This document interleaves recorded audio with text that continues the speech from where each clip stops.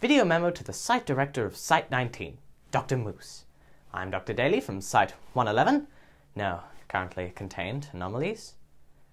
Although that might be about to change.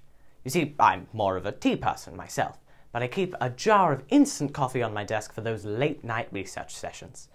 However, I've noticed that no matter how much of the coffee I use, it is always filled to the top. Site 111 might finally have its first SCP. I will keep you updated, but first and foremost, I've come up with another idea for the neutralization of an SCP. SCP079. SCP079 is a sentient AI on an old computer, and if it were to spread to the World Wide Web, it would have access to all computing devices on the planet.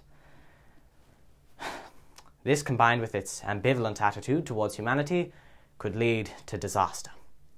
However, when I was in the cafeteria, I turned on the kettle, the microwave oven, the toaster, and the dishwasher all at the same time, which caused a facility-wide power outage which turned off and disrupted all computers in the facility. It even costed Dr. Lombard 6 months of his research into a new amnestic.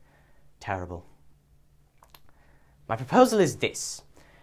If SCP-079 were to breach containment, the security procedure should be as follows.